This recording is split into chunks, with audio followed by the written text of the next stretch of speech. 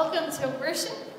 I'm glad that you were able to join us this morning on this very icy day. If you're joining us from home, thank you for staying home and safe, if that's what you felt you needed to do. It is good to have you with us, though, this morning. I'm Pastor Amber, Deacon Joanne's with us, and this is Prince of Peace Lutheran Church. We are happy to have people with us this morning. If you were expecting the children's Christmas pageant this morning, the weather has postponed it again. Cheryl, the Sunday school superintendent, and I have often joked that if we're going to have a Christmas pageant, there's going to be a snowstorm, and we've done it twice now this year, so we're keeping with the history. There will be communion later in the service, and so if you are comfortable coming forward, you are welcome to do that. If you would prefer a prepackaged communion kit, those are available in the welcome space, and if you're joining us online, you are welcome to join us for communion as well. Grab some bread and wine or whatever you have that's closest to those things at home. I think that's all I have to share with you as we begin, and so I invite you to join me in the words of our purpose statement, the words that we have claimed as our own, that God is calling us to in this time and place. Please join me. Claimed by grace, we seek to welcome all, worship joyfully, grow spiritually, and share God's love. I invite you to stand for the greeting, the call to worship, and the time of confession. The grace of our Lord Jesus Christ, the love of God, and the communion of the Holy Spirit be with you all. We are marked as God's beloved ones. God's love is God's free gift for us, always and forever. God's love never vanishes from us.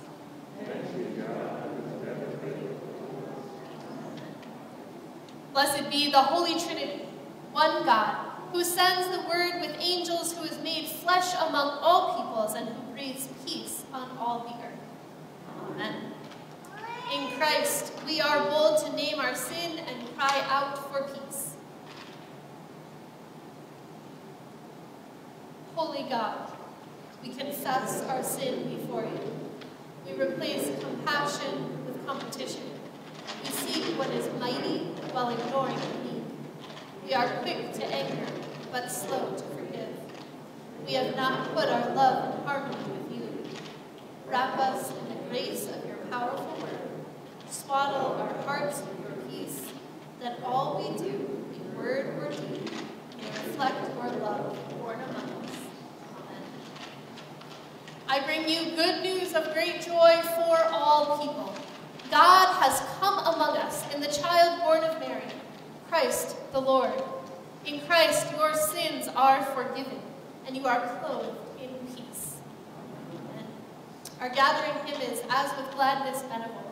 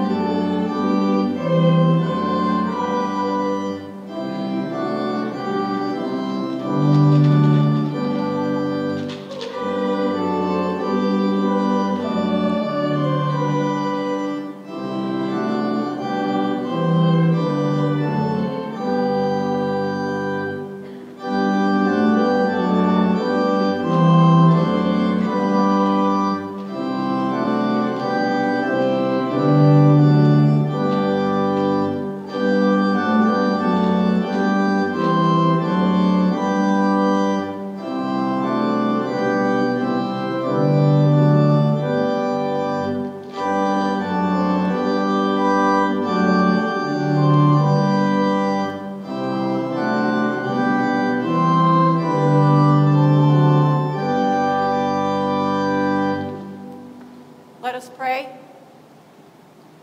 Almighty God and ever-living God, you revealed the incarnation of your Son by the brilliant shining of a star. Shine the light of your justice always in our hearts and over all lands, and accept our lives as the treasure we offer in your praise and for your service. Through Jesus Christ, our Savior and Lord, who lives and reigns with you in the Holy Spirit, one God, now and forever. Amen. Please be seated. And good morning to all the children here and out there. Today we're celebrating Epiphany. Now, Epiphany means to reveal. And in this case, God is revealing the Christ child to all the world, not only to the Jewish community. And he does this by getting 3 wise men from far, far away, from the Far East, to follow a star. Now, I'm going to be a little later moving. I'm going to ask you guys if you'll help me move the wise men to the creche. But I wanted to make note that it wasn't nearly that easy a trip for the wise men. And I do have to insert here for the adults something I just saw on Facebook, that if it had been 3 wise women, we would have brought casseroles, formula, and diapers. But I digress. The 3 wise men were astronomers, and they studied the stars.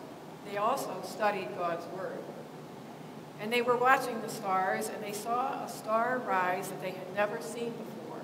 It was the biggest star in the sky and the brightest star in the sky. And they believed it to be announcing Jesus' birth. They knew that God had promised to send a Messiah to save all people. And they believed that God sent the star to lead them to the Christ child. They took all kinds of risks to find the Messiah. They risked their lives, probably, their time, their money. They went to a lot of work to find the Messiah. But they trusted God to lead them there. Now, when we are planning a trip, if it's a big trip, we start months ahead of time. And we go on the internet and we search for where we want to go, what's there when we get there. We search for hotels and make reservations. We ask people, where have you eaten? What's the best restaurants to eat at? And if we go by a car, we use our GPS or a map to get the best route. We pretty know what's going to happen from the time we leave home until the time we get back. So I want you to think for a minute about what these guys did. They followed a star. Really? They went thousands of miles through the desert. They didn't know where they were going, how long it was going to take, what they were going to find when they got here. They had to trust, and that's what they did. They trusted God. And they believed that he was leading them to the Christ child. What faith they had. So what can we take from this story? Our lives are like the wise men's journey. We are all, young and old alike, still searching for Jesus. We don't have a map, and we don't have a star, but we have the Bible, we have a pastor, we have Sunday school teachers who are here to help us learn about Jesus. We can find our way to Jesus by studying God's Word, and he will help us find our way. We just have to trust and love him.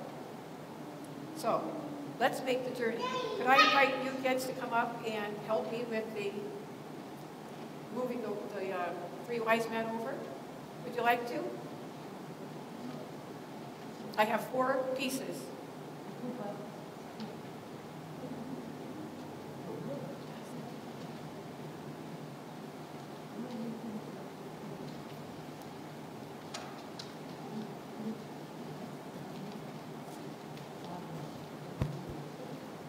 Take this one. Take that one. Take that one. And you get the camel. Okay? Any place you can find a spot.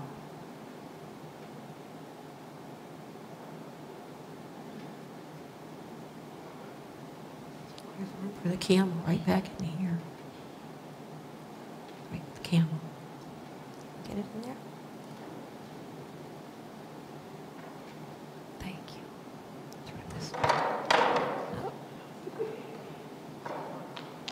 Okay, thank you. Thank you.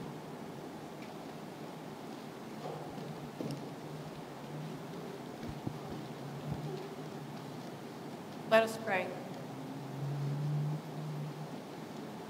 Dear Jesus, we seek you today because we want to worship you and crown you as our King.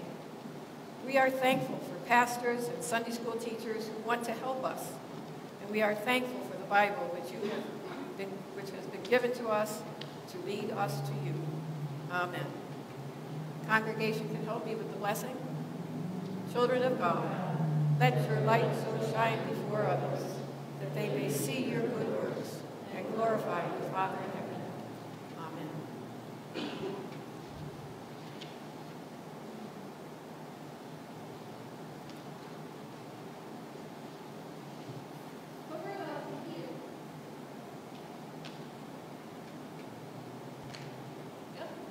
What we're about to hear from in the book of Isaiah was likely written not long after the Jewish exiles returned from Persia.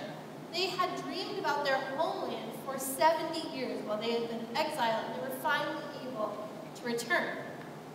Unfortunately, when they get there, they find a shell of a country. They find Jerusalem destroyed, the walls torn down, the temple in shambles. They are reminded of the complete destruction that they faced when they were taken into exile.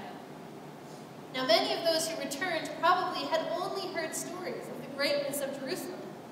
When they finally get there, what they find is a disappointment. And so Isaiah says to them, stand up, be ready to welcome the world, because everyone is going to want to come to Jerusalem and bring their wealth with them. Because Isaiah says Israel is a shining light for all people. So listen to this reading of hope.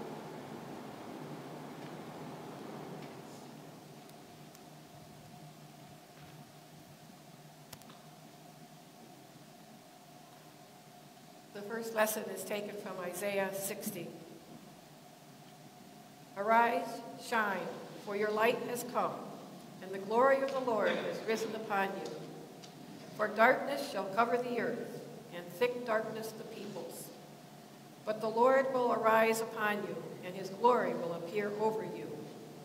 Nations shall come to your light, and kings to the brightness of your dawn. Lift up your eyes and look around. They all gather together. They come to you. Your sons shall come from far away, and your daughters shall be carried on their nurses' arms. Then you shall see and be radiant. Your heart shall thrill and rejoice, because the abundance of the sea shall be brought to you. The wealth of the nations shall come to you. A multitude of camels shall cover you. The young camels of Midian and Ephah, all those from Sheba shall come. They shall bring gold and frankincense and shall proclaim the praise of the Lord. Here ends the reading.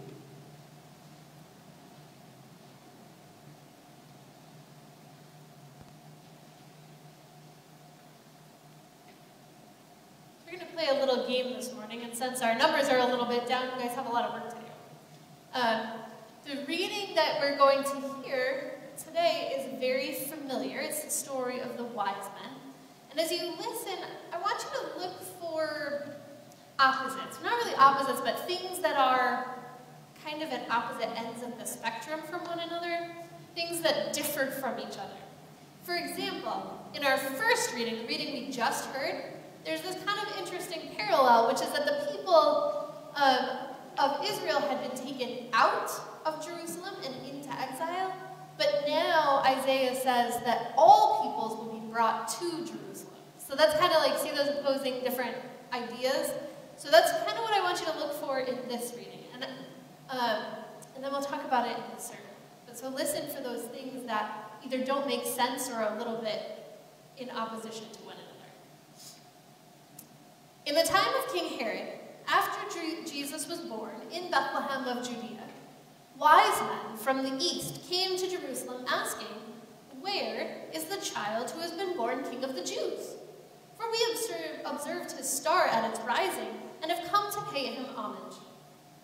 When King Herod heard this, he was frightened, and all Jerusalem with him, and calling together all the chief priests and scribes of the people, he inquired of them where the Messiah was to be born. They told him, "In Bethlehem of Judea, for so it has been written by the prophet, 'And you, Bethlehem, in the land of Judah, are by no means least among the rulers of Judah. For from you shall come a ruler who is to shepherd my people Israel.'" Then Herod secretly called for the wise men and learned from them the exact time when the star had appeared. Then he sent them to Bethlehem, saying, "Go, search diligently for the child, and when you have found him, bring me word so that I may also go and pay him homage." When they had heard the king, they set out. And there, ahead of them, went the star that they had seen at its rising, until it stopped over the place where the child was. When they saw that the star had stopped, they were overwhelmed with joy. On entering the house, they saw the child with Mary, his mother, and they knelt down and paid him homage. Then, opening their treasure chests, they offered him gifts of gold, frankincense, and myrrh. And having been warned in a dream not to return to Herod, they left for their own country by another road. The Gospel of the Lord. Our sermon hymn is "We Three Kings of Orient Are." I invite you to stand.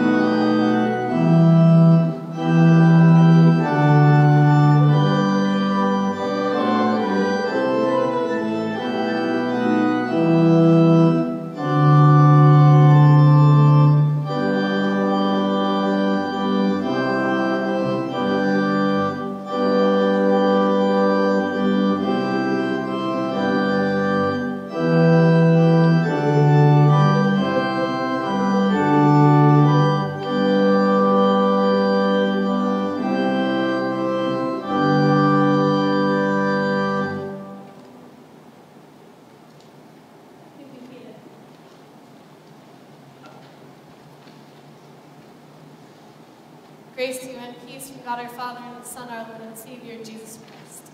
Amen. So, what did you hear? What kind of opposite things showed up as we were listening? Did you hear any of them? What did you hear? I heard Herod being very afraid of this little tiny baby. There you go. Okay, there's one. Herod is very, very worried about a baby somewhere out there. That's one. That's for sure one. The wise men went to the palace. Yeah, the wise men go to the palace, right? Looking for a king. And the king is, well, there is a king there. It's just not the king they're looking for. Yeah. There's wealthy King Herod and not so wealthy baby Jesus. There's lots of them. There's things like the greatness, the grandeur of Jerusalem versus the small town hamlet of Bethlehem. Or one of my favorites, the fact that these foreigners happen to know more about what's happening than the scholars of Jerusalem. Even in the prophecy that it talks about Jesus from Isaiah, it talks about God will send this Messiah, the anointed one that everyone thought was going to be this great military leader. And the prophecy says he will be a shepherd. He will be someone who cares for his people, not a warrior. There's lots of that in this particular reading, and I don't think it's necessarily unintentional. I think there may have been some intention to it. There's this, I like to read this one particular series, a mystery novel series, and it's based off of the older TV show Castle. Anybody ever watched Castle? It was a story of a homicide detective, and she had this writer that tagged along with her, and he would often help solve her cases. And in the books that are sort of based out of the story, the TV series, one of the phrases that this detective uses with the rest of her squad of detectives is she uses the phrase odd sock. So she talks about like, hey, look for the odd sock, which is basically in her way of saying, look for the thing that stands out or that's weird or that doesn't fit with the rest of what you're seeing. Look for the piece of the puzzle that isn't quite in place. And oftentimes, of course, in the story, that would help them solve the case. So our gospel reading today, in my mind, is full of odd socks. Things that don't quite make sense to us. And we started to notice those a little bit as we've been talking. But in a lot of ways, this story is completely backwards. Forget that you've been hearing the story your whole life, and just think about it for a minute. Nothing goes the way that our brains tell us things should go. First, we've got wise men traveling thousands of miles because they saw a star. A star that somehow to them told them a new king had been born in Israel. They knew that much. And so they leave their homes, they leave their families, they leave their work, they spend a whole bunch of money for gifts and for this trip. And they go searching for this baby. And they bring all kinds of expensive gifts that are definitely not baby approved. And when they arrive in Jerusalem, because Jerusalem is the capital of Israel, so it makes sense, that's where they would go, they start to search for this kid. But nothing ever tells us that they go to the palace to search for the king. They're just out in Jerusalem looking for the king. How come nobody in the street happens to know about this new king being born? Why didn't they bother to go to the palace? And I'm sure the wise men are thinking something similar. How come nobody, if a new king is born, there should be a big celebration. The whole town should know about it. Why is no one in Jerusalem aware of this king? So far, that's about 3 odd socks. On the other hand, we've got Herod and the other leaders in Jerusalem who can't figure out what these strangers are talking about. They have to go searching through their records of old prophecies to even get a clue. They're kind of wondering, is the Messiah out there? And we don't actually really want him to be here because he's going to cause a lot of trouble. How is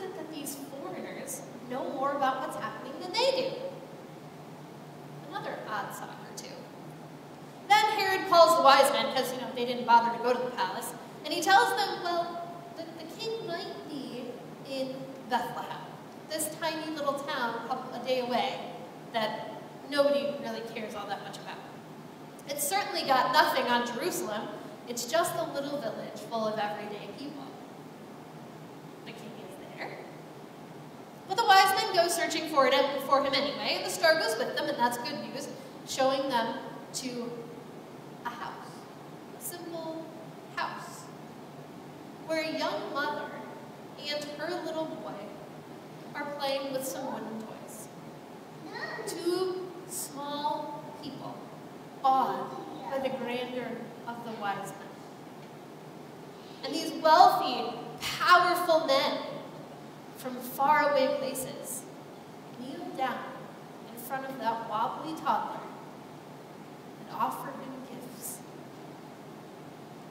And then they listen to a dream instead of the king that they made promises to, and go home, sneak home a different way. Let's see, that's a few more. I went to about 5 or 6 on top of the other 5 or 6 we had odd socks in this story. It's a whole lot of backwards, bewildering facts, none of which we really expect. I mean, we know how the world works, right? We grew up in it. We have been inundated with societal norms and expectations. We know what's important. And one of those things that we know is that we've spent our whole lives learning how to get ahead. That we know that as people, we're sort of driven to have more. More stuff, more money, more power, more responsibility, more prestige. We expect that those things are important, that they'll make us happy or get us what we want in the end. And we understand that everyone is sort of on that same understanding, working toward those same kinds of things. And we know that getting ahead then means we have to compete. Stockpiling resources, striving for individual recognition, all that is pretty standard to our lives. And unfortunately, those kinds of things can also lead us to sin, creating situations where we're worried about greed or we end up being oppressive. It invites us to see others and use them rather than to work together or value people's gifts. It leads to enemies and to distrust and to hatred. But it's kind of what we've been taught our whole lives, and so it's what we expect in our world.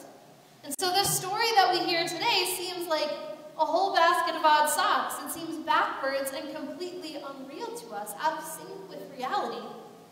Because kings belong in palaces, surrounded by money and attendants and wielding power, and foreigners should stay out of the issues of the land.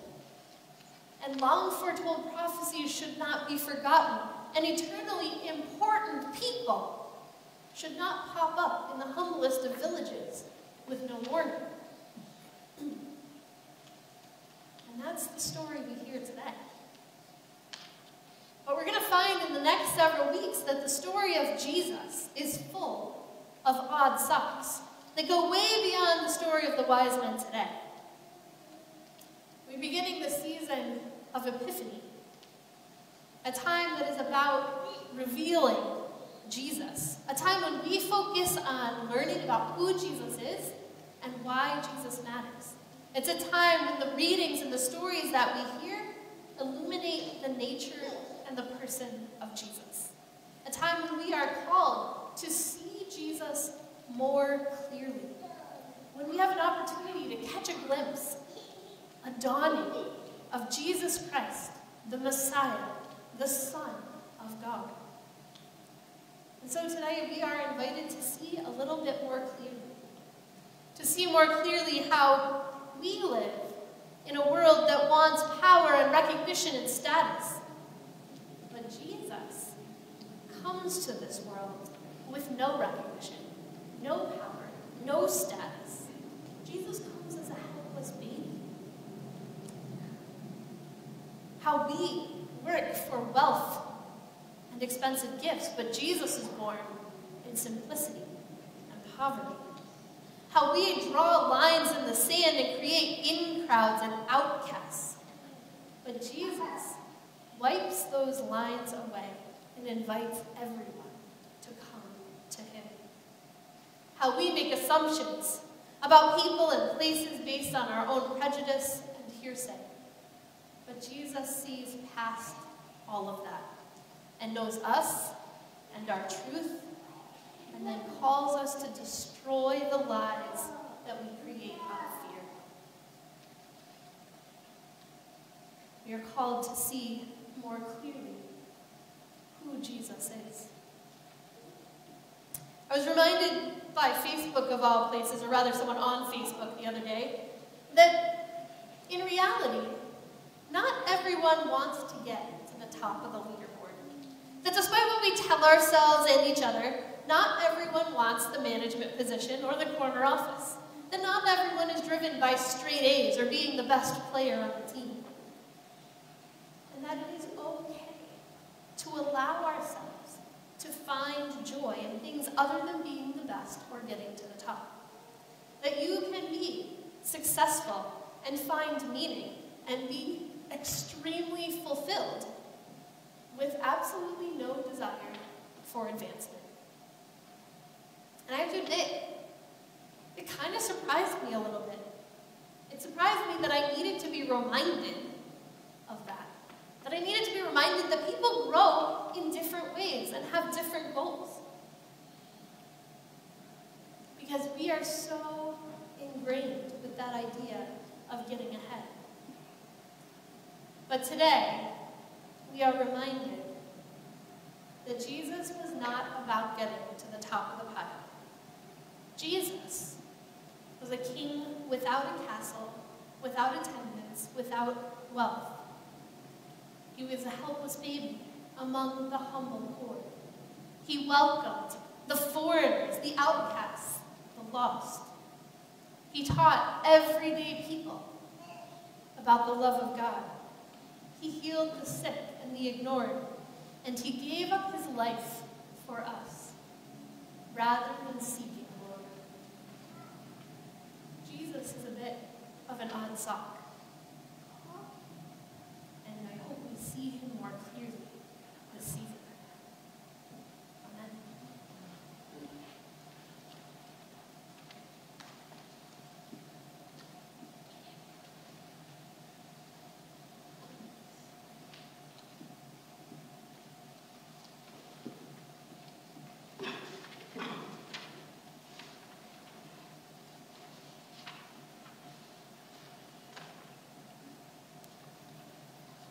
Brothers and sisters in Christ, we have heard the word of the Lord proclaimed.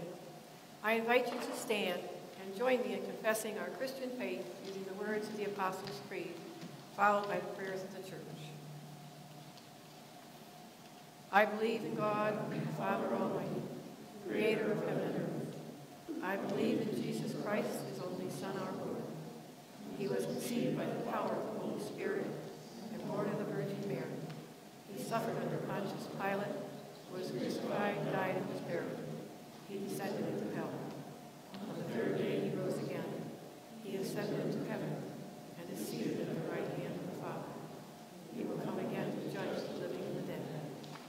I believe in the Holy Spirit, the Holy Catholic Church, the communion of saints, the forgiveness of sins, the resurrection of the body, and the life everlasting. Amen. The prayers will be read responsively. When I say, Merciful Father, please respond with, Hear our prayer. The Spirit of the Lord is poured out upon us in abundance. So we are bold to pray for the church, the world, and all that God has made. By the Holy Spirit, you gather your church and send it out in mission to share the good news of Jesus. Inspire your faithful people to be fervent in prayer and service, that all people know they are precious in God's sight. We pray for guidance and wisdom for our bishops, Lee and Elizabeth, and for our pastor, Amber, and all in positions of leadership. Merciful Father, you reveal your love and power through water and the Spirit. Guard rivers, seas, and all bodies of water from destruction and pollution. Secure access to clean water for all, and protect the land from drought and flood. Establish among the nations the blessings of peace. Raise up leaders who will protect vulnerable people in their care. Strengthen advocates who risk reputation or retaliation for the sake of mercy and justice. We pray for our nation's servicemen and women serving throughout the world, especially those serving in harm's way, and for their families and friends back home. Merciful Father, you protect us through the fires and troubled waters of this life. Assure us that we will not be cut off from you by illness or despair, anxiety or pain, confusion or weakness. Comfort all who are in need, especially the sick, the homeless, the lonely, and the addicted.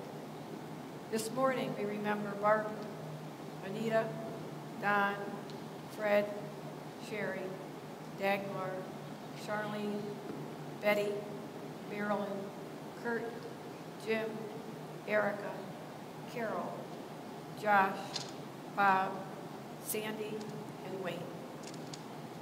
We pray for comfort and strength for Anne, Warren, Elsa, and Susan. Merciful Father,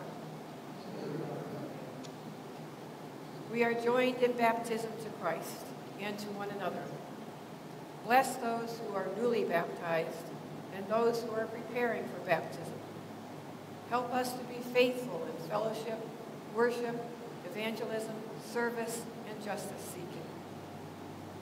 We pray for all ministries at Prince of Peace and lift up in prayer all who serve in God's name, especially our partner synod, the Central Southern Illinois Synod, and the EPIS program in Chile. Merciful Father. And now, Father in heaven, in this moment of silence, we offer our hopes, our concerns, our joys, and our sorrows that only you can see and feel in our hearts.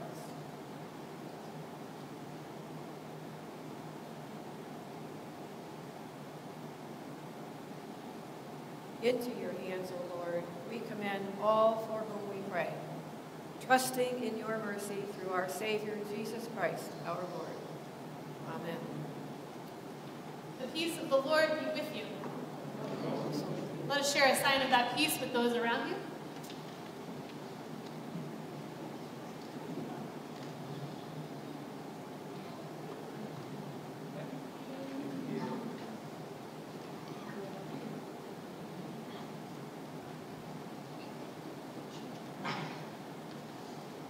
You may be seated. One of the ways that we worship God is by sharing what God has given us. And so if you choose to make Prince of Peace a part of that giving, we give you thanks for that. You're welcome to leave your offering in the plate on your way out. If you haven't done that yet, you can give through our website or through the Portico or the Vanco mobile app. That's it, Vanco mobile app. Or you can mail a check to the church. Today I want to thank you for the support that you give that keeps our children learning and engaged in the life of the church, whether that's Sunday school or confirmation or youth ministries, or their participation in worship or training and supporting all of those things. You are a part of making all of that function and happen in wonderful ways for our children, so thank you for that.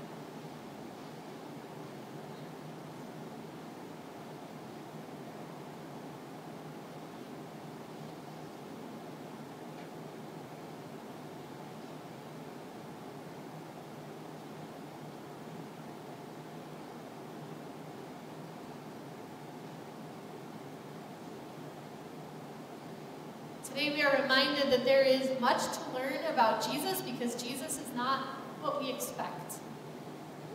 In the perfect example of a relationship with God through Jesus, we are able to see God's love for each of us. At this meal, we connect with Jesus and his sacrifice for the forgiveness of our sins. We experience the promise of eternal life with God. Everyone is invited to this table. If you are here in this place, you are part of the church in this moment. You are welcome. You are invited, no matter where you are on your faith journey. At the right time, you'll be invited to come forward, receive a piece of the bread, and hear the words, the body of Christ given for you. Then you can choose, well, we don't have a choice today. There's grape juice today. We can't get into the wine cabinet. We're working on it. But you can take a cup with some grape juice, hear the words, the blood of Christ shed for you.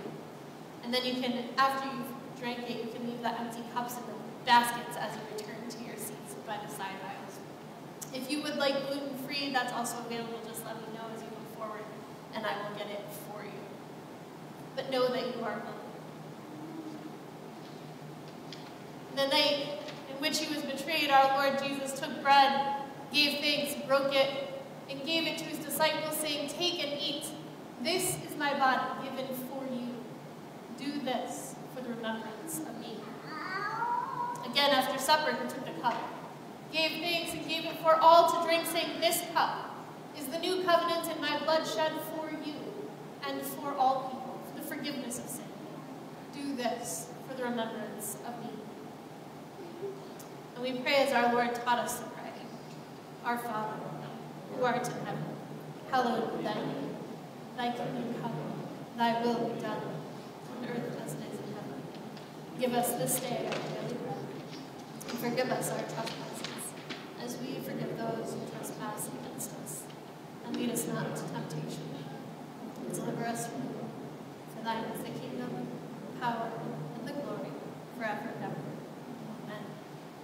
In Christ's manger, at Christ's table, come, see what God makes known for you.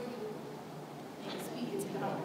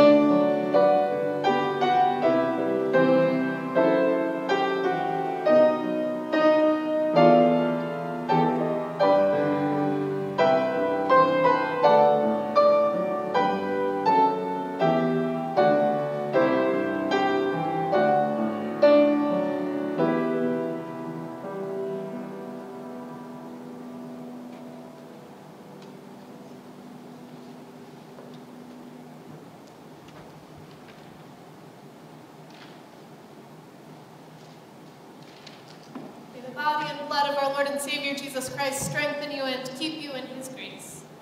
Amen. A couple of quick announcements for you. If you'd like a 2022 calendar, there's some available on your way out the door in the welcome space. Also available on your way out the door in the welcome space are a bunch of poinsettias that no one took home. Please take them home. Enjoy them. Love them. Give them water so Anne doesn't have to water them anymore herself. Take them home. If you are a ministry team leader, our annual reports are due by January 19th. Get those into Melanie so that they're ready to go for the congregational meeting in early February. The Accolade training after this service has been canceled because of ice. I think they're going to try and do that next week. And then upcoming on January 23rd, which is 2 Sundays from now, we're going to be having a little bit of a pet food drive. We're going to be collecting pet food and kitty litter to go in our food pantry. Apparently, the 24th is Change a Pet's Life Day. So we can change a pet's life on the 23rd by bringing some pet food. And if you're not joining us on that Sunday, you can absolutely drop off pet food in the bin by the office doors anytime, along with other food pantry items if you would like. I think that's everything I have. Take the poinsettias home. Okay. I invite you to stand as you are able for the benediction and our sending song. And now as you go from this place, go knowing that you are saved by grace. You are justified. You are forgiven. You are sought out, beloved, hidden in Christ, and made for the glory of God. You are known. You are never forsaken. You are held in the palm of God's hand. You are loved. May the peace and power of our God be with us until we gather again. In the name of the Father, and of the Son, and of the Holy Spirit. Amen. Our sending song is O Morning Star, How Fair and Bright. We're going to sing 4 verses, right? Okay, just the first one.